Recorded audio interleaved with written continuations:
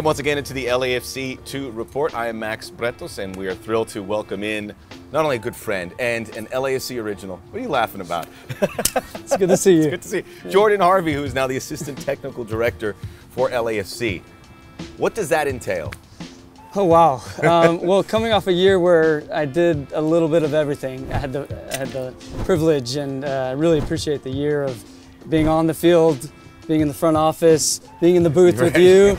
I gravitated towards the end of the year to more of the front office work, and so it was a big task, and I was lucky to have a lot of the responsibility. It was definitely spread out between a lot of us, but it was building the LAFC2 roster, and then also creating opportunities for our academy players through what we call the Academy Plus, which is also on the field, off the field, and then a lot of the camps, clinics, I have my hand in those. So a lot of things, the number of things I've done hasn't dropped, they've just kind of shifted. So still, you know, rocking the same crest, and proud to still be here. Being part of this club from the beginning and creating these relationships with everyone, you know, the old coaches, new coaches, the players are coming in, how has that made your job easier? Or has it something where it's been kind of seamless, where people look at you as that person who's been here for the duration? Well, the relationship as a first-team player is mainly just first team, yeah. And then you see. I mean, we had the partnership with Vegas, so you saw them in passing, and then the academy was still pretty young, and so it's really great. And what I'm really enjoying is seeing the youth coming up and the talented academy players that we have coming up through the pipeline that are now kind of reaping the rewards of what we have here, and the resources that we're providing, and now they're getting opportunities and breaking through. So that's really rewarding for me. And I think having been a player and now moving into this side of things, I have a different perspective. And so that's what I'm trying to offer, is a little bit of guidance as well as some support in different ways. Was this something that was on your radar when you were a player? Did you think about moving to that role? I know with the relationships you've had with coaches and technical directors, was that something that you feel very comfortable with? Yeah, and I think, and Steve was actually the one that gave me a lot of advice, and I tried to use all the resources I had, whether it's Thorrington and now Marco Garces, who I'm just you know, picking up everything I can from him. But Steve said, you know, it's as important to understand the things you don't want to do than it is the things you want to do. So I thought that perspective and kind of checking things on the list and then seeing what I'm gravitating towards. And this has been really fulfilling, really busy.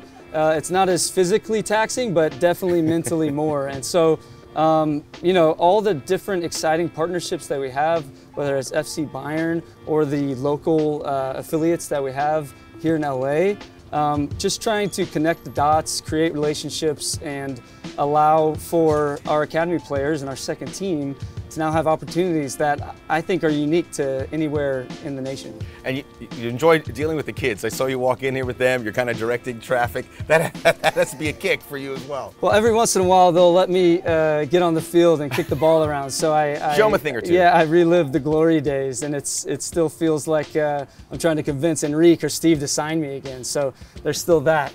But wait, can we see you maybe slip into an LAFC too? No, I'm done.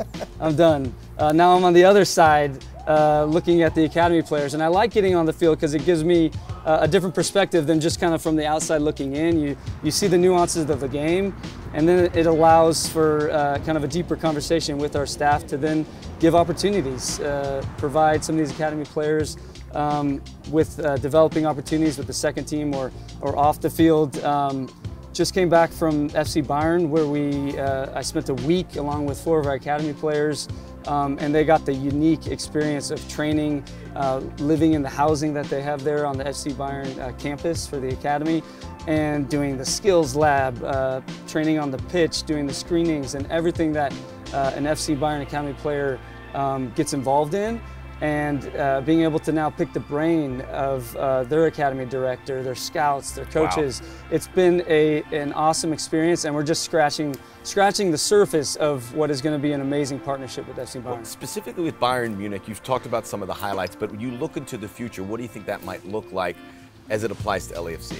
They just breed competitiveness, and I think having our players, our academy players, get into that culture and see it, I think it just comes back and it just trickles down. And I hope to get more academy players over there, but just in this in particular, it was just amazing how welcoming they were, being able to just ask probably a million questions, and they were an open book and provided their resources to us, and I think it'll just continue to grow and grow. It'll show that LAFC is on the cutting edge of what MLS can really do. It's very cool. How about a road trip? Can I jump in there one of these days? Yeah, road trip. It's not necessarily Bavaria. A road trip. Yeah, we're just. Well, you'll be coaching. Yeah. I'll just be gallivanting. I'll do something. I'll do something. Maybe I'll do the laundry. I don't know. I've seen you at the LAFC2 games. It's really interesting. You're there with Marco Garces, and you're looking at the games. And now you get a chance, as you said, to see that development process. What are you guys looking for? What are those things that you see when you say, okay, that's the LAFC brand that we're looking for in that player? Well, the coaching staff from the academy, Todd Saldana, Jake DeClute, the methodology coach, they've done such a good job. And so there's just so many talented players. And so with our LAFC2 team, we've leaned heavily on that. So the majority of the next pro signed players are coming from the academy. Now, on the score sheet, it seems like it's been difficult for them, but players have already grown. You talk about Brian Moyato. From game 1 till now, he has grown significantly and now is coming in and potentially training with the first team. So all of this where you're bringing LAFC2 players, you're interchanging. I think you'll see a lot of LAFC2 players playing in, say, the Open Cup or different competitions, and just sprinkling them in where they get pushed, they come back down. There's going to be some LAFC2 players that are playing, say, with the under-19s too. So it's just finding the level for these players so that they can grow and develop. And it's been really fun constructing this roster, like you said, with Marco Garces and obviously Enrique, the coach, and it's been a unique experience, but it's all focused on player development. Yeah. And getting these players to the next level. So the results, as it might be frustrating maybe for the fans, I'm looking at the product on the field, and we have played some really great games. And I'm really pleased, and I just see, the end of this year and the next year, you're going to see such growth that hopefully a lot of these players are breaking into the first team soon. Yeah, we're already seeing that in many ways. I'll leave it at this, Jordan. You have Southern California ties, which is kind of rare on this club. It's starting to grow because of the academy, because of LAFC2.